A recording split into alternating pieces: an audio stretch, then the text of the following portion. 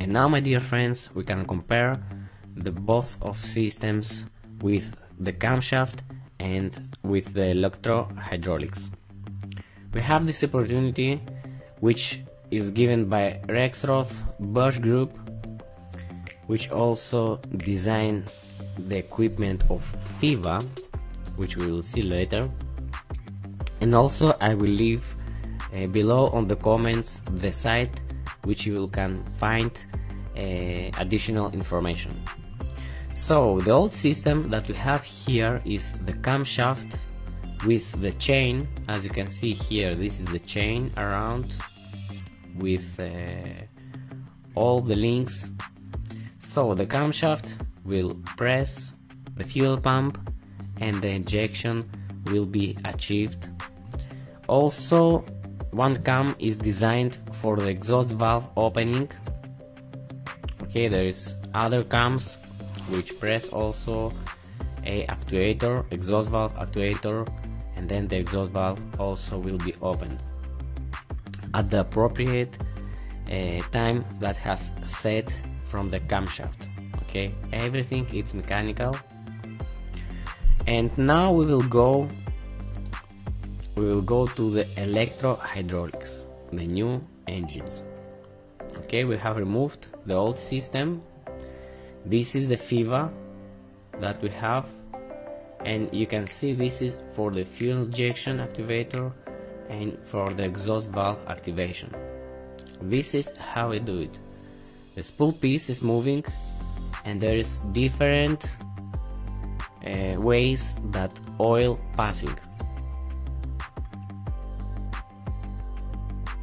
As you can see, all that is done by the oil pressure, so the oil pressure will be moved at the appropriate timing and will inject or will open the exhaust valve.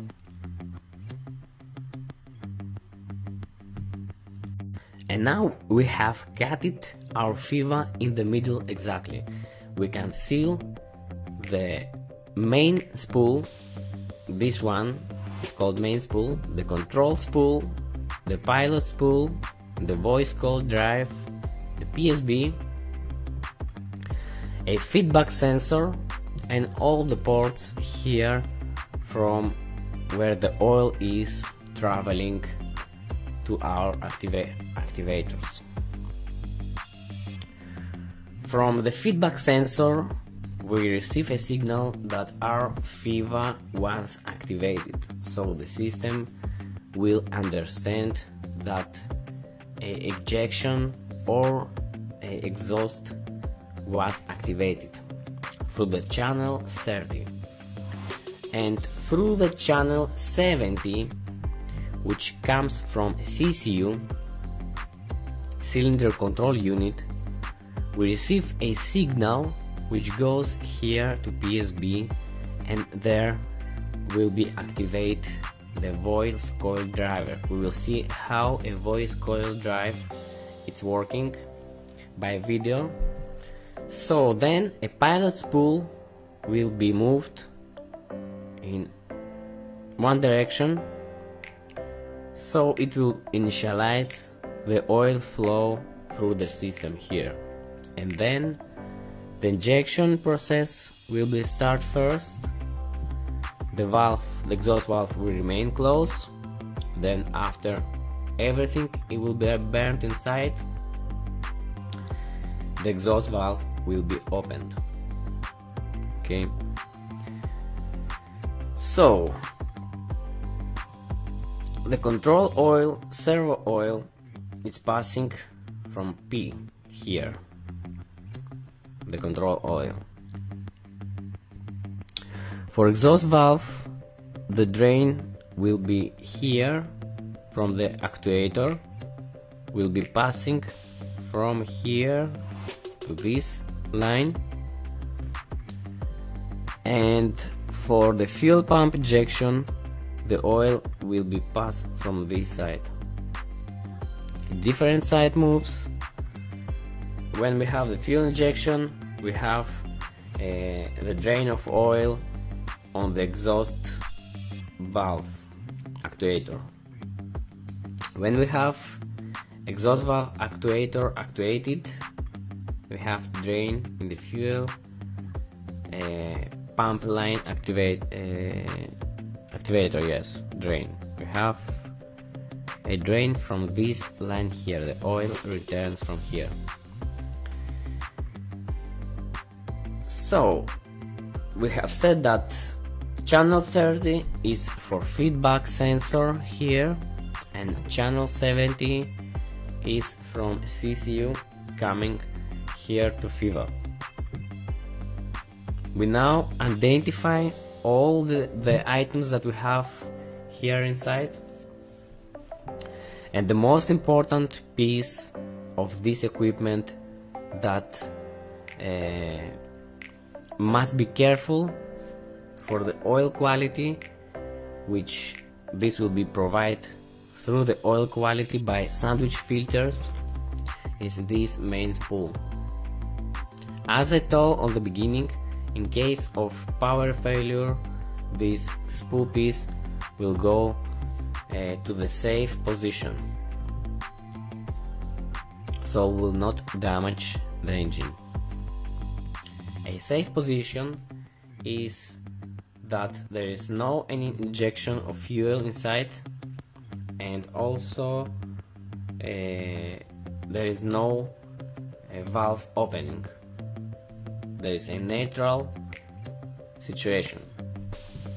Okay, and as we have seen all that, you can see also here how the Fiva is activated, and we have two conditions: when the exhaust valve is activated, how the oil is moved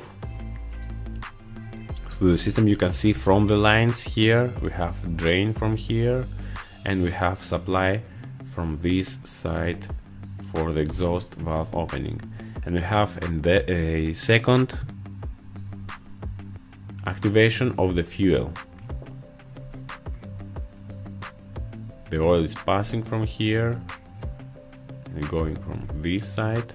We have also names here, and you can see the difference, okay, how it moves.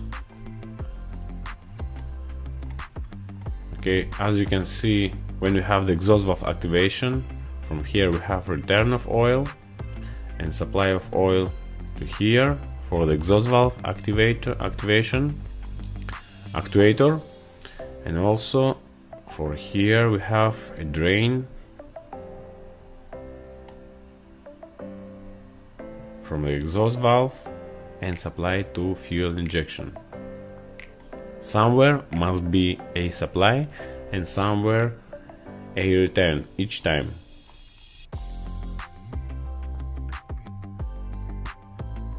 As you can see how this valve is working, okay, just see the lines, how it passing.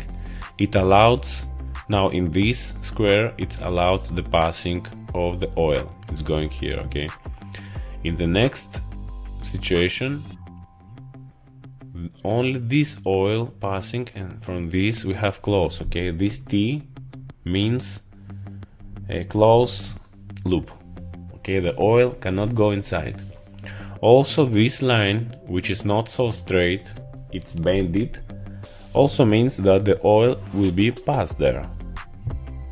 This is not activated here, so we have some drain from here and going here. Oil return from fuel oil press booster. You can see also the description. And also we have oil return from exhaust valve activator, as I have said before. And also there is also, this is the pilot spool, as I understand, okay. The main spool and the pilot spool. This is how it looks like, the pilot spool and the main spool, which is more complicated.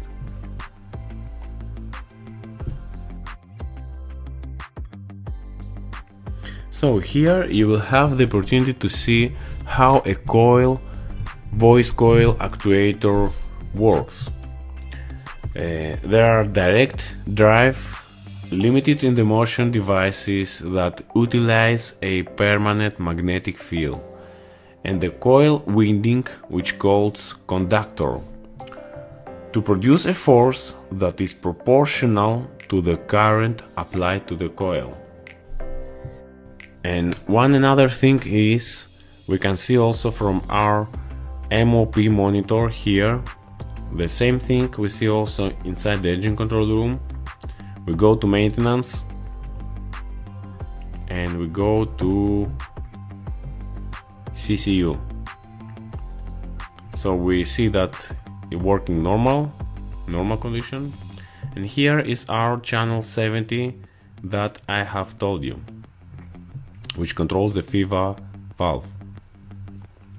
There is no any indication of if we have any alarm. We have this indication, and also you can see we have some arrows. This symbol is go here and other symbols is going here. That means we have a output signal and a input signal here.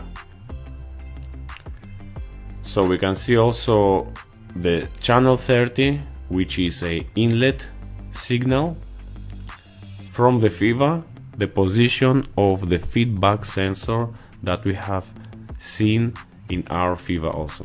Let's see if we have a abnormal situation. So we have alarms here. This is how it shows here. Also we have information.